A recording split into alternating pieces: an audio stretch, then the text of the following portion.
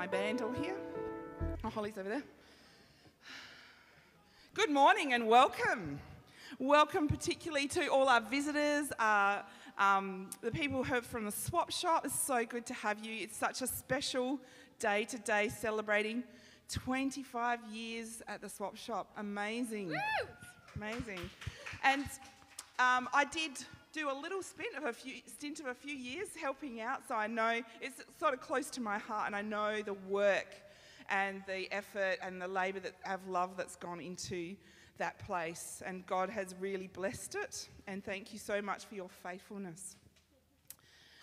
And just to open this morning, I want to make a proclamation that we can see God moving. He's a mighty river, and he's moving through all the generations from old to young. And the young and old will turn to Jesus. Fling wide, you heavenly gates, and prepare the way of the risen Lord. Let's stand and make that proclamation.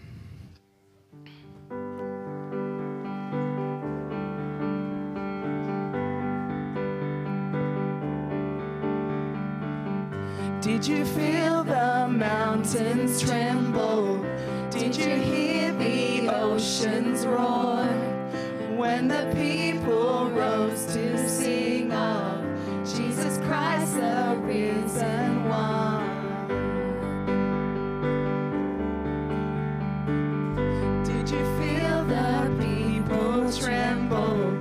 Did you hear the singers roar? When the lost began to sing of Jesus Christ, the saving one. And we can see that God, you're moving, a mighty river through the nations, and young and old will turn to Jesus. Fling wide, you heavenly gates, prepare the way of the risen Lord.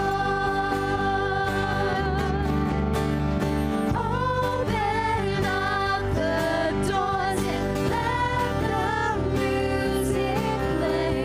Let the streets resound with singing. Songs that bring your hope, songs that bring your joy. Dancers who dance upon injustice.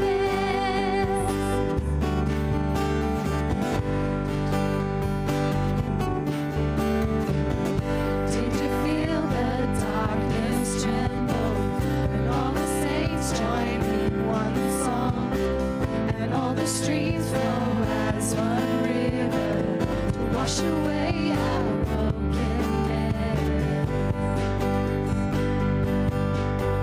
Here we see that God, you're moving, a time of jubilee is coming. Young and old will turn to Jesus. Fling wide, you heavenly gates, prepare the way of the risen Lord. Open up the doors and let the music play. Let the streets resound with singing. Songs that bring your hope, songs that bring your joy. Dancers who dance upon injustice.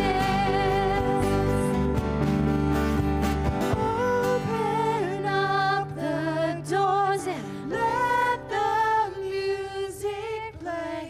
Let the streets resound with singing.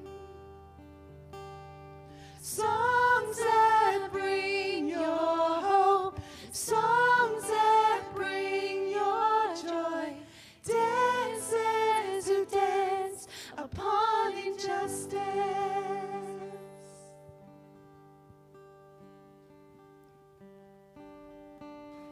What a great way to open with that tribute. What a great way to open with that tribute for our celebration service this morning.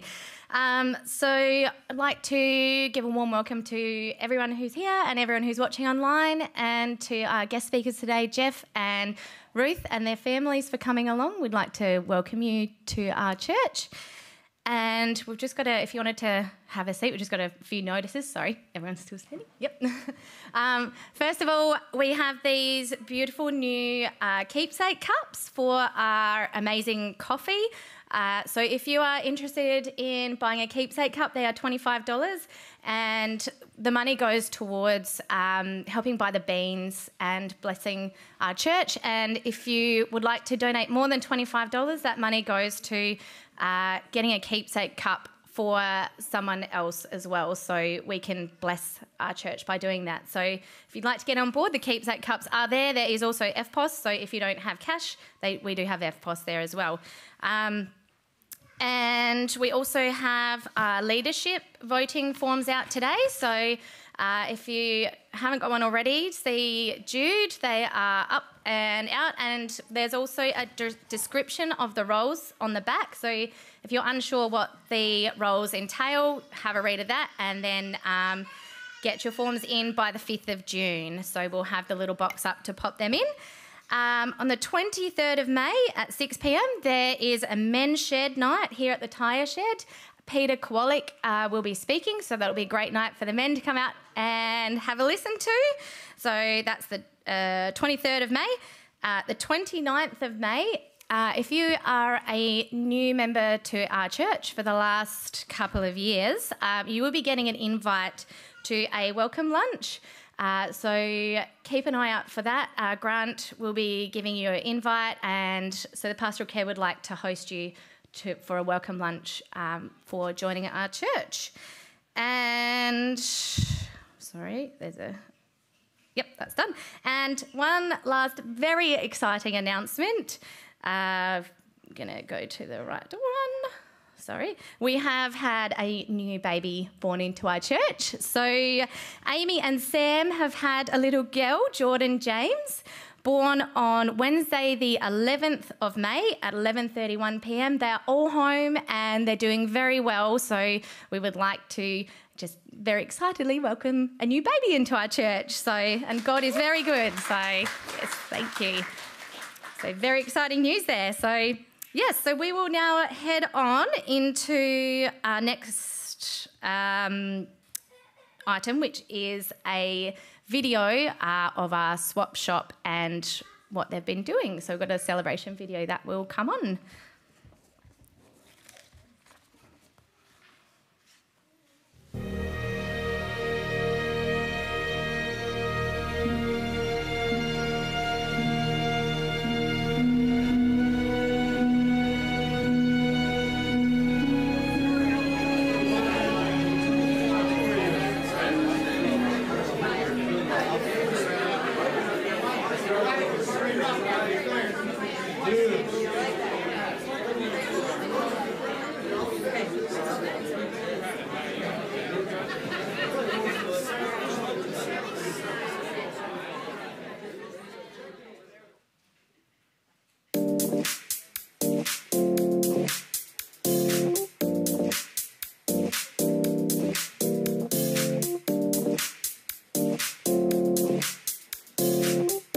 Good morning, how are you this morning?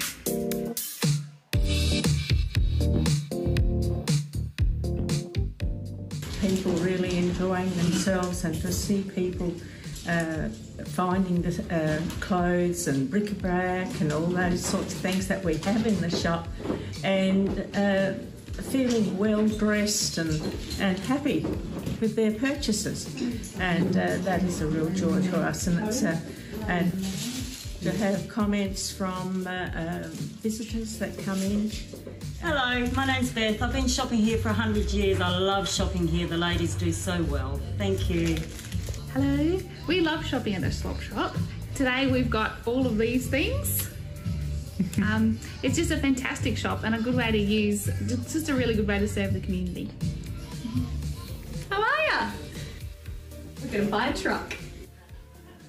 What I love about the Swap Shop is God's provision. his ongoing and continuous provision which blesses this community. It is humbling to watch him at work and to acknowledge that he has been doing that faithfully for 25 years.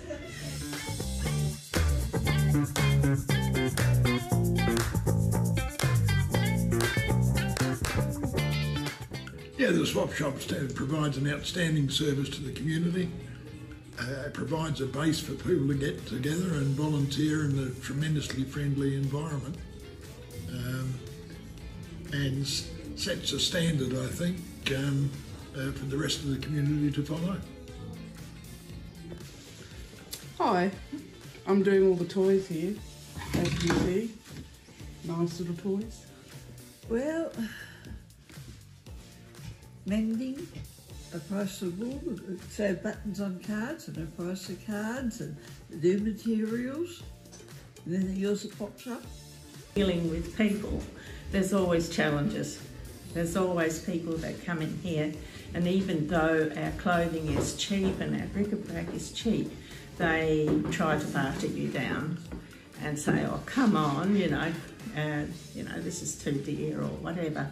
But that is a challenge to us, because we think that what we do here and the prices that we put on are good prices, and what we do here is we do it for the Lord, for the community, and so people challenge us, and that's the biggest challenge, I think. And I dare say we have to learn to live and work with the volunteers that we work with during the day, and I will say that our Tuesday girls and boys are great to work with, and then I'm sure the other days find the same.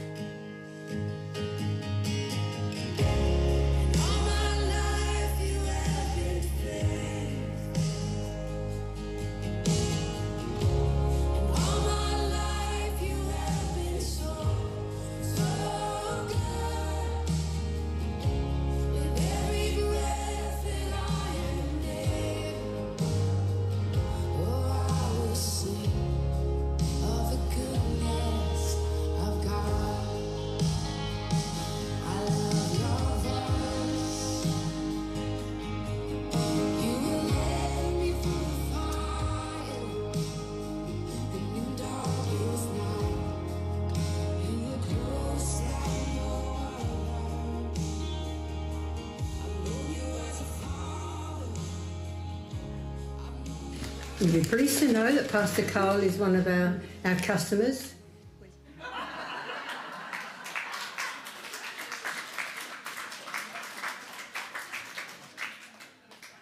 Congratulations, Swap Shop, on 25 years. And well done, Carl, on the video. Let's put our hands together for Carl with that great video. So well done, Carl. I'd like to invite Ruth up. She's going to come up here and share a bit of her story with us. There's a mic. And, Ruth's just been in the community for a little bit. Really encouraged me in faith, just the way that she pursues God and, the way that she lives her life. And, she hadn't been around for a few years. We were at a skate park event, and all of a sudden this familiar face come walking across from the high school, and it was like, when you know someone but you don't know their name, is always like, hey, how you going? And, found out Ruth Woodruff had come back to Balaclava, so it was amazing, and she's been a great help down there. So let's get into it, Ruth. So what's your favourite food, Ruth? Oh. My favourite food? That's hard. I didn't actually prep this one. That's not on the thing. I don't know. It's hard. Chocolate. Chocolate, that's a good one. Alrighty. So Ruth, tell us where you grew up to. Alright, so I'm originally from the York Peninsula. I wasn't born there, but I lived there as a little kid. My parents divorced when I was young, so my dad and my brother and sister and I, we moved back to Balaclava a couple of years ago. I was still little at this time, so a little kid. And then my dad remarried and we moved to Owen. And then, that's kind of where How was that for you as a kid, going through divorce and stuff? So that was always hard because it was always like a split family, always be like share care, and like we were with mum and we were with dad.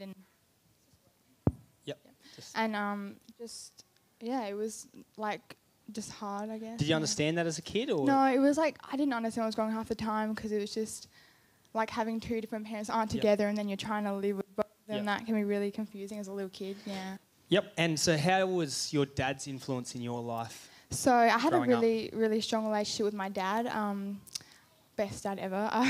It's kind of dad that always wanted to he'd always do everything for the kids. Like the kids were just his life, and he would just want to do everything with them, and always, be there, school, making food, everything like that. And he was just a huge role model to me my whole life. So, yeah. So good, Ruth. And so, for you, what happened in 2017 that sort of changed things for you?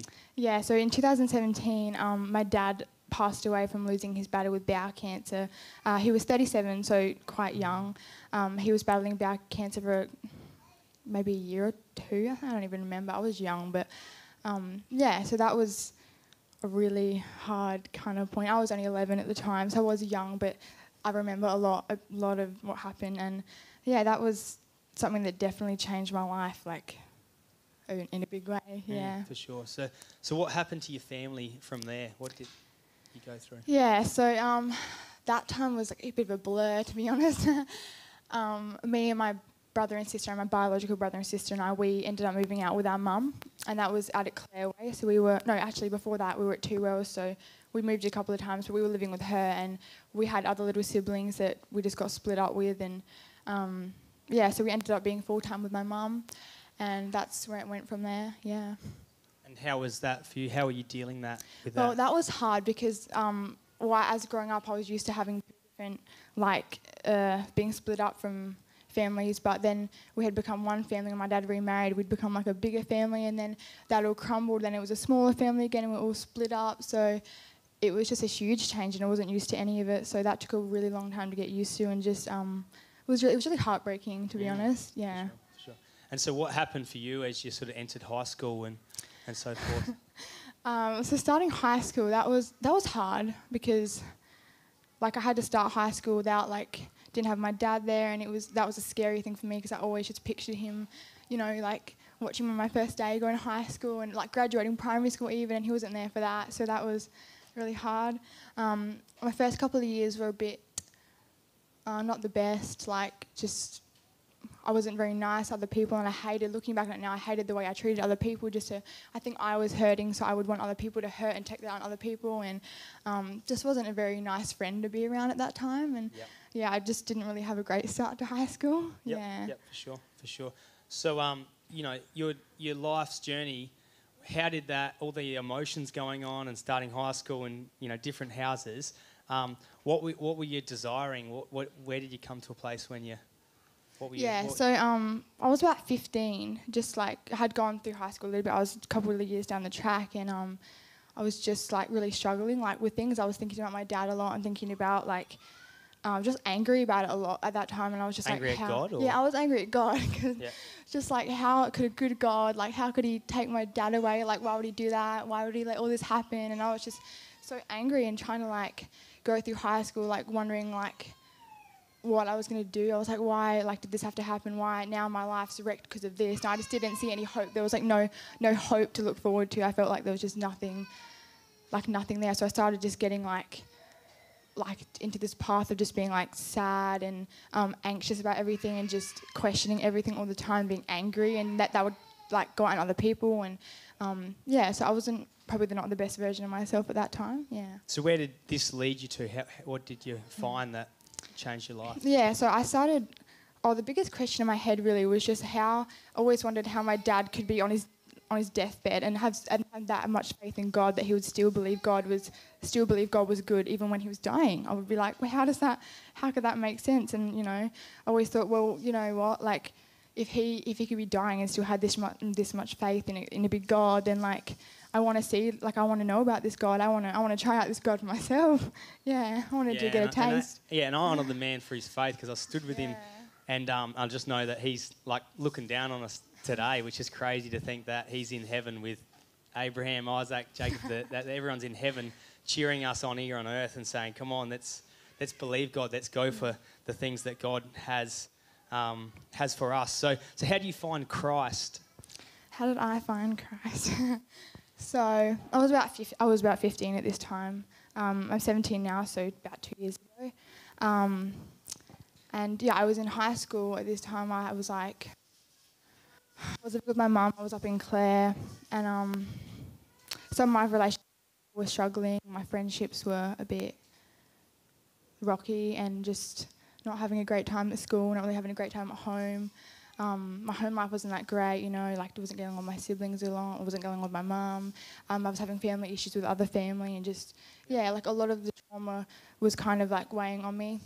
And I was like, well, if this God is so good, you know, kind of want to see what that's about. So I didn't really even know a lot about it. I didn't kind of like always knew who was introduced to who Jesus was through my dad. He was, like I said before, he was the biggest role model, and I think he introduced Jesus to me a lot growing up, and that kind of just stood with me, I reckon.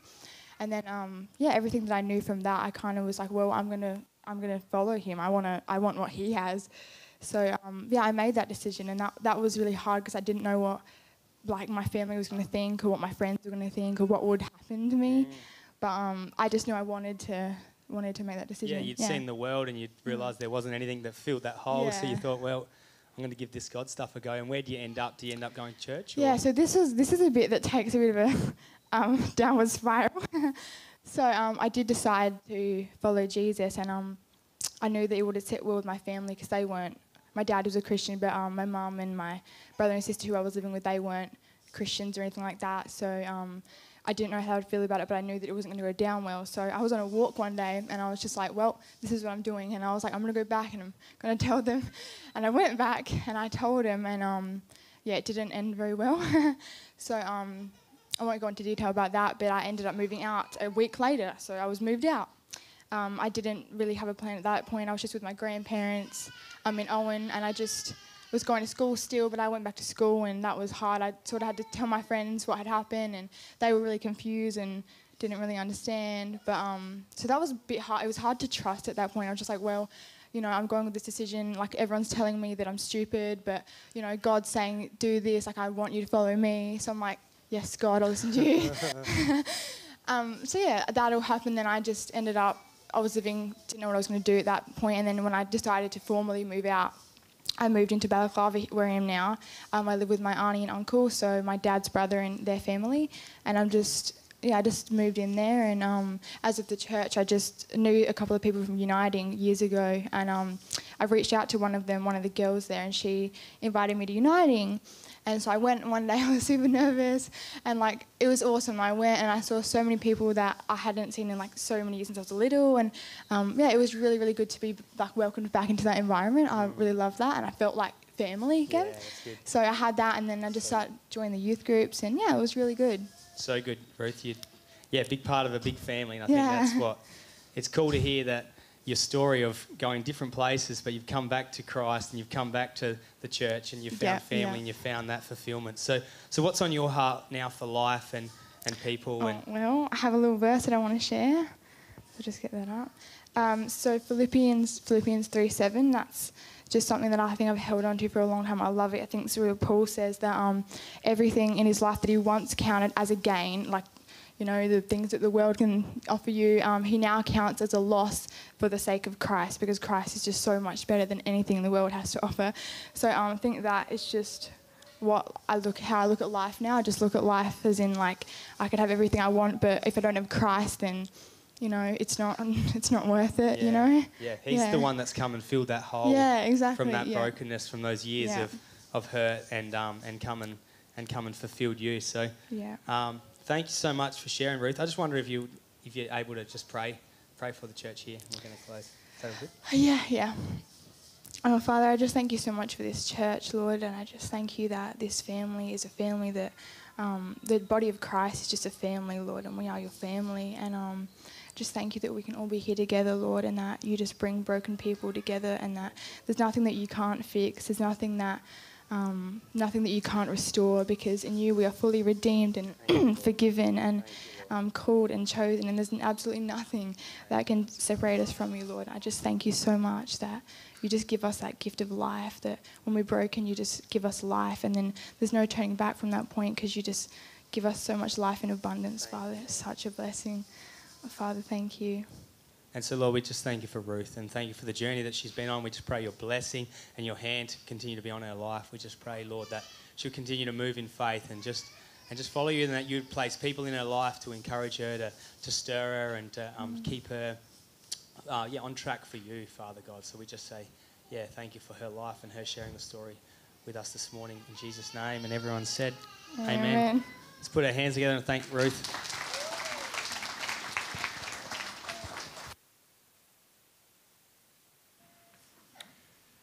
Good morning and welcome. In particular, I want to acknowledge our guest speaker, Jeff Payne, and Leanne Saunders, that is the Church of Christ president that visited us today. So welcome in amongst us, and thank you so much for your testimony. That is wonderful to hear. And thank you for all the visitors that came along. I've got a message from Grant Spannerberg. He said, "We're here today is the Swap Shop silver anniversary. Congratulations. May it be truly a special time for you and everybody connected with your original God-blessed vision. With love, Grant and Helen." So just a congratulations from Grant and Helen. And the Swap Shop, like we've seen, there's incredible numbers that was punched out over the last 25 years, but most of all, we wouldn't know the impact that the Swap Shop had on people's life. You know, that's something we cannot measure. So congratulations, and we are so blessed and thankful to have a ministry like the Swap Shop in our midst. So enjoy the day with us, and I'm going to hand over to the worship team.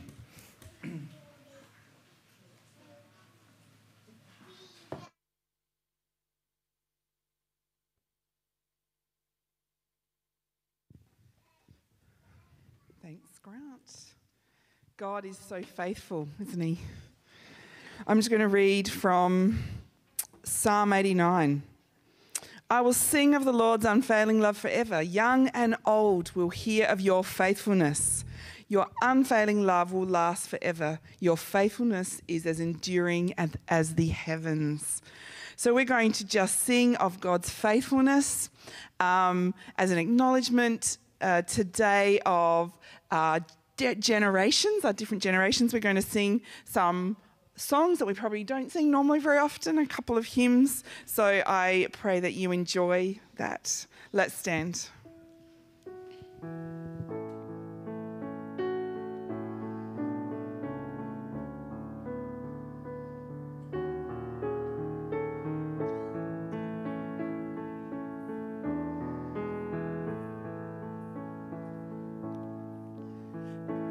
Great is thy faithfulness, O God.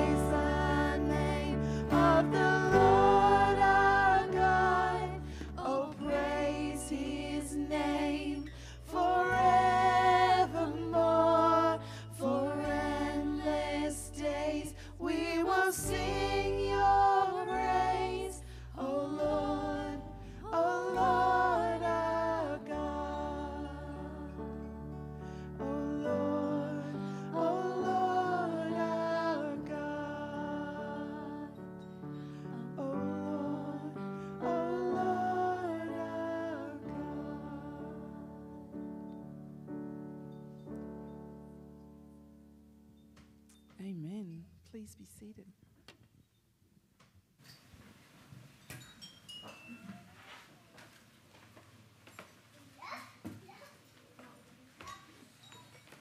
So the kids go out with Darren today. So there's something wonderful for you at the Sunday school. So if you make your way, that would be fantastic. So it's my privilege now to invite Jeff Payne, our Director of Care Works in Adelaide. ask that we have communion first. I am so excited. I was just looking at the time and I just want to say we've got a luncheon today, so don't look at your watches. We're here and dwell, so sorry for that, Kim. I'll be quick, Carl. That's all right. So I'm not here to preach, that's for sure. I'll leave that to Jeff. So has everybody got their little pack today? If not, Jude's got one ready for you. So put your hand up and she'll deliver one to you. So all are welcome to have communion this morning with us as we celebrate Jesus. Swap shop, sold with a purpose. In Romans 8:28, we know that all things God works for the good of those who love him, who have been called according to his purpose. Wow, 25 years. That's an amazing vision of God's blessing and favour. And I am amazed of the amount of clothes, furniture, bric-a-brac that just keeps coming in. That's God's blessing and favour. The years of dedication, the vision and the service that many people have put into the swap shop. And the blessing of the shop that for this community is amazing. It has probably impacted everybody here in some way, shape or form, whether it's large or small. All the products that come in are sold again with a purpose to bless the community and to share God's love. May God bless all the volunteers who give of their time, and may God's favour be upon you as you serve this community. In 1 John 3:17 and 18, if anyone has material possessions and sees a brother or sister in need but has no pity on them, how can the love of God be in that person? Let us not love with words or speech, but with action and in truth. Jesus was a man of action. We are reminded of the many miracles that he did, healing the sick, healing the blind, the lame, the crippled, diseases, feeding the multitudes, and the list just keeps going on. Everything Jesus did had a purpose. We believe that Jesus is the perfect role model for us today to follow, and the most important action that Jesus did was that he gave himself as a living sacrifice, where he was nailed to the cross, died a brutal death, and 3 days later rose from the grave. Now that is action. John 15:13. Greater love has no one than this, to lay down one's life for one's friend. Jesus laid his life down for you. Jesus is calling you his friend today. So as we take communion, I want you to remember Jesus and all that he has done in your life. And we all have ups and downs, but Jesus is there with you all the way. So I just want you to remember, as you take the bread this morning, this is Jesus' body broken for you. And as we take the wine, this is Jesus' blood poured out for the forgiveness of our sins. So you get yourself ready and I'll just pray and then you can take it in your own time. Lord, we just thank you for your life. Thank you that you walked on this earth. Thank you, Father, that all the things that Jesus did on this earth was for a purpose and to show us the way to live, to show us how to care for our community, to show us how to love for each other. And Father, we thank you, Jesus, for your death, but most importantly, we thank you for coming back to life so that we can have that relationship with our Heavenly Father as well. So, Lord, we just pray you bless this time as we take communion. And, Lord, we just lift the swap shop people to you, especially in this time as well. We just thank you for their service. In Jesus' name, amen.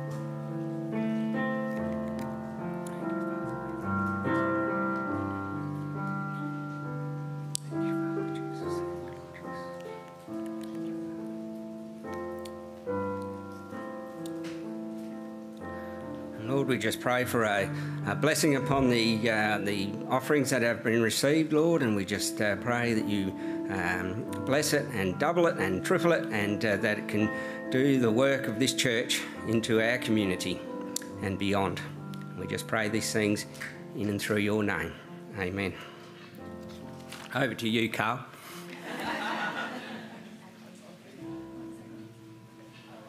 I don't need you. So, not a double introduction. So No, it's welcome and thank you for coming. Bless you. Thank Really you. appreciate it. Really, really happy to be here. You have no idea. I wonder if I can have one of the little handheld thingies. Is that possible?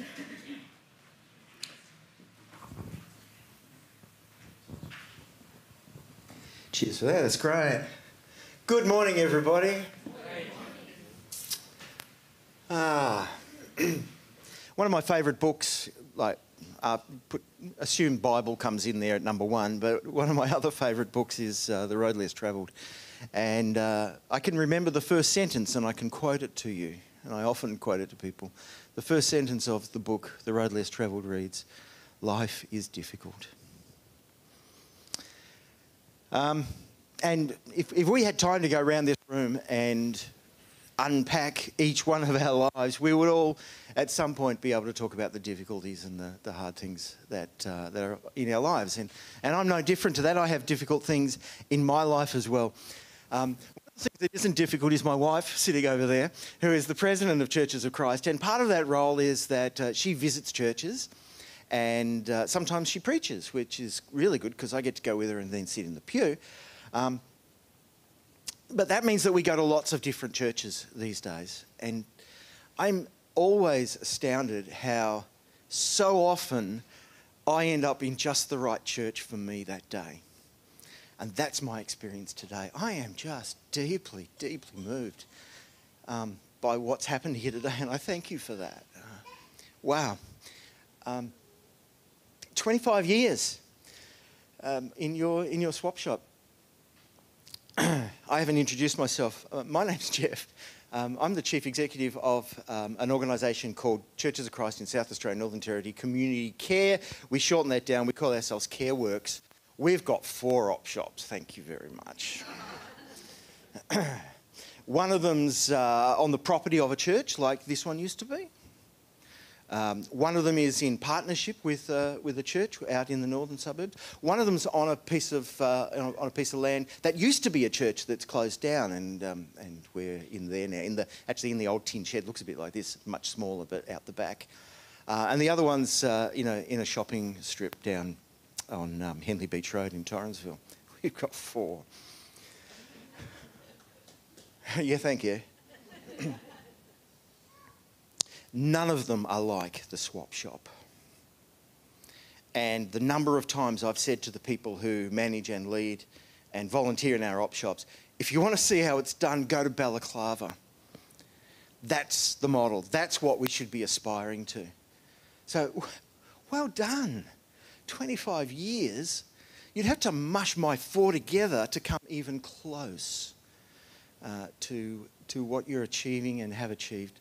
And this morning you have framed it beautifully, and you've remained faithful to the vision that it's not about commerce, it's not about, well, it is about community and other organisations and things. It is about that, but it's actually about God's ministry. If we do something in a church, we call it a ministry. If we do it in another organisation, we call it a program. Keep calling it a ministry, guys. This is of God. And here's to the next 25 years. I've got one volunteer. She's not with us anymore, but she made it to 35 years, just by the way. Here you go.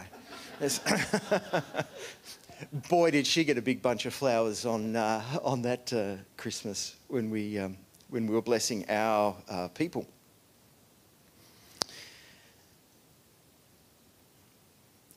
On the board, it talked about how many millions, was it 3 million or 8 million items of clothing? 8 million. Wow. I don't know how you count that.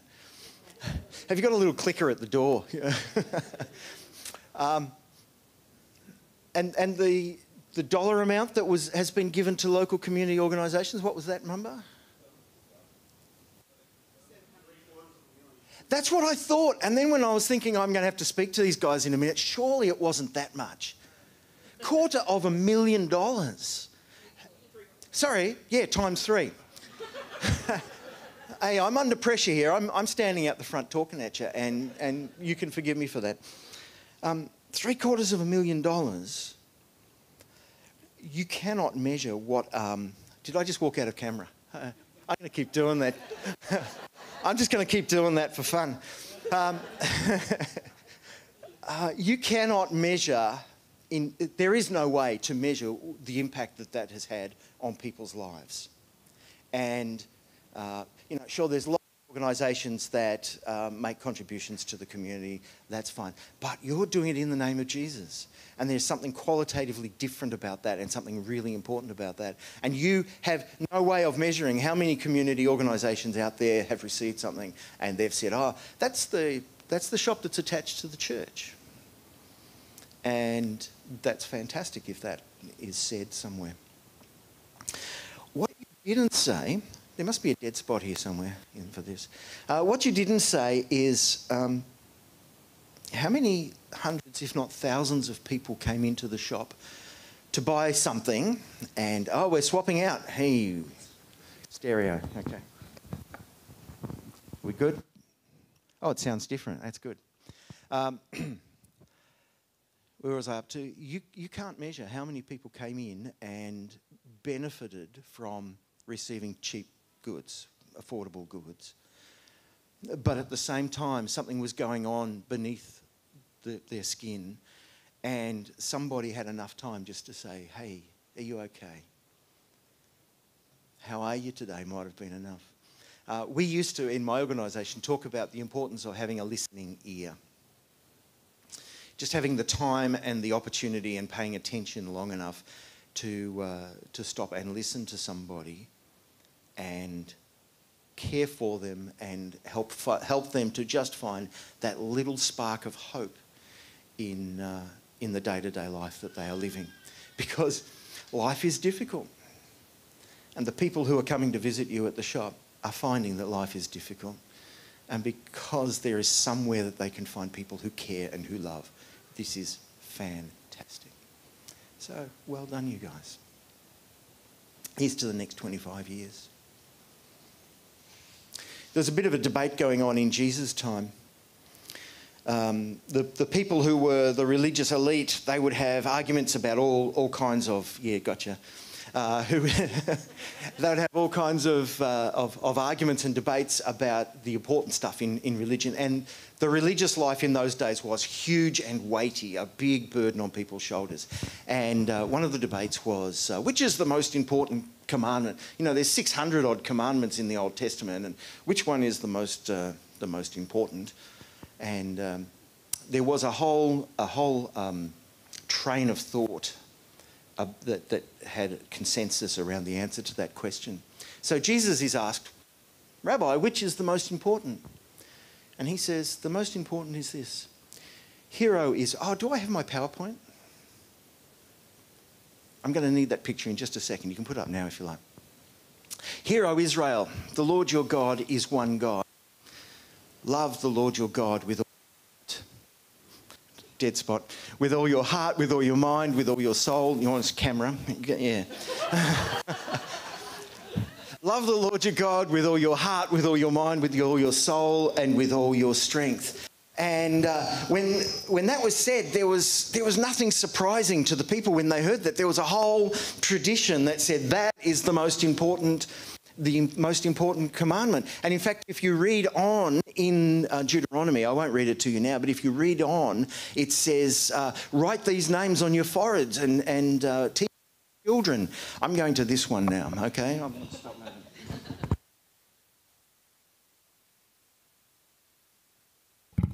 Here we go, great. I'll just anchor myself here. Is that all right? Yeah. Yeah, okay. And he said, in Deuteronomy it says, write these words on your foreheads. Inscribe it on your body. And what actually happened is that they got these things that were called phylacteries.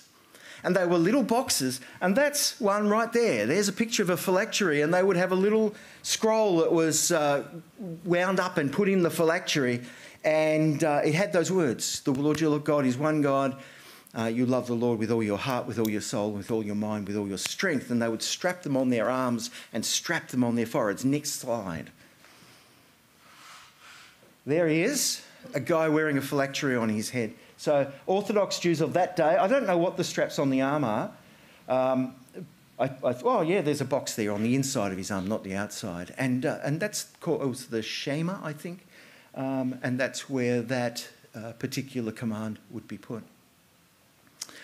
I love the way he's got his hand like this. It's like, well, what were they thinking when they designed these things? Yeah. But that's an Orthodox person expressing. Next slide, we'll get away from him. Yeah. So far in the story, nothing surprising at all. Jesus has said, yep, that train of thought, that's absolutely right. Love the Lord your God with all your heart, with all your mind, with all your soul, with all your strength. The next thing that he says was earth moving. It just sent shockwaves through the people who heard. He said the second one is just like it. Love your neighbour as yourself. Yeah, we'll have it. I think I put that up there. Yeah. The second part of that was incredible, and they'd heard the first half over and over again. And Jesus said, the second one is just like it. And when I hear Jesus saying is just like it, I kind of, in my head, mash them together. And it says to me, how do you love the Lord your God with all your heart, with all your mind, and with all your soul and strength? Did I get them in the wrong order? How do you do that? By loving your neighbour as yourself. I think these two things are inseparable. And you people are loving your neighbours in so many ways in Balaclava. And for the last 25 years, one of them has been in a shop front in one of a couple of locations. That's all about loving people. It's all about, therefore, loving God. Theologian Debbie Thomas says, when Jesus was asked what matters most in a life of faith, Jesus doesn't say, believe the right things. He doesn't say, maintain personal and doctrinal purity. He doesn't say, worship like this or attend a church like that. He doesn't even say, read your Bible or pray every day or preach the gospel to every living creature. He just says, love. That's it. The whole gospel in a word. Love.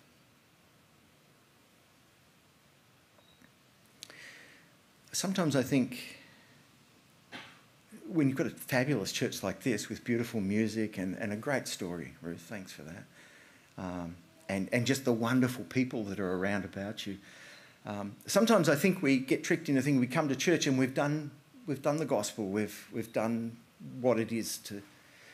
No, we haven't. This is God's gift to you, not your gift to God.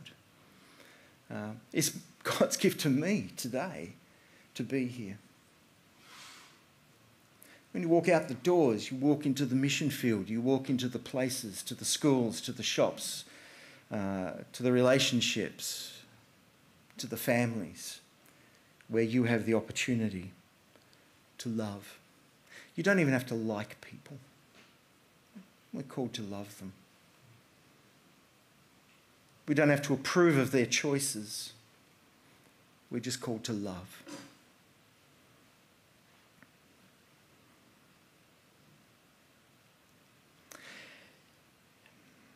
There was a Jewish teacher walking along a street in Eastern Europe one time. So the story goes. Some 200 years ago, and he heard a cry of a child in distress. So he followed the sound of the cry of the child, and it found his way into a house where there was a child in significant distress and crying. And there, in the other part of the house, was one of this rabbi's students, swaying backwards and forwards in deep devotion and prayer to God. The rabbi took the child and held it and calmed it and soothed it and rocked the child back to sleep. I'm going to read it. When the student emerged from his prayers, he was shocked and embarrassed to find his master in his house, holding his baby.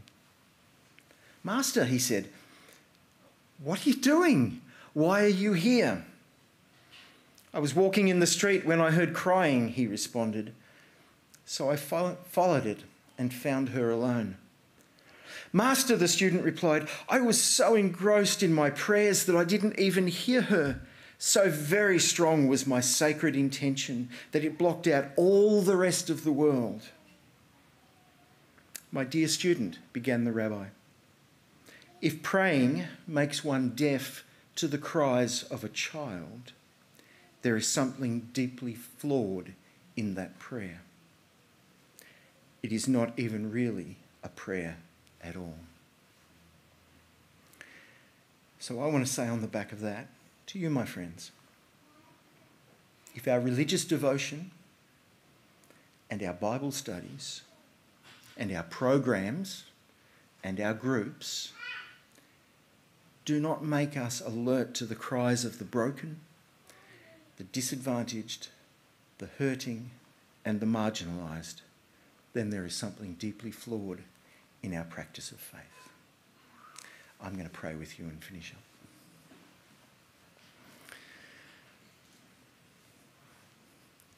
Our God of love, we thank you and praise you for your unfailing and unending love,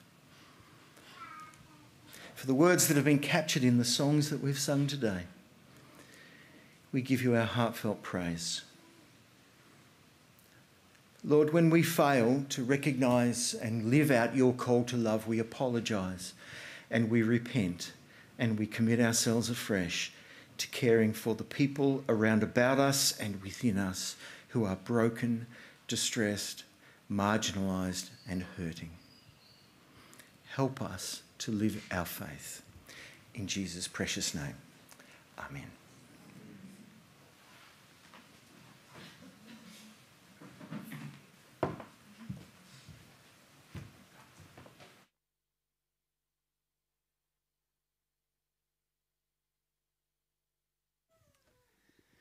Thank you so much. Thank you for the timely reminder about God first and others second. It's just important to remember. Thank you. The last song we're going to sing today was a bit of a funny story with the choosing it, because I said to Sharon, "Oh, I want to do To God Be the Glory," and she said, "Well, which one?" And so I sang her the chorus, and she goes, "Well, that we worked out that's actually not. It's not called To God Be the Glory. It's called My Tribute." And My Tribute is a song I remember from when I was a little girl, when we were at Balaclava Church, Hampstead Gardens Church of Christ. So it's a long time ago, but it's an amazing song that brings back amazing memories, but it also is very honouring of God and giving him the glory. And I didn't even realise there was a verse to it. It was actually a couple of verses. We only ever sang the chorus. So the verse is very challenging, so we're going to sing that for you, or try to. And we're going to have you stand and, in a second and join in the chorus with us, please. So please stand.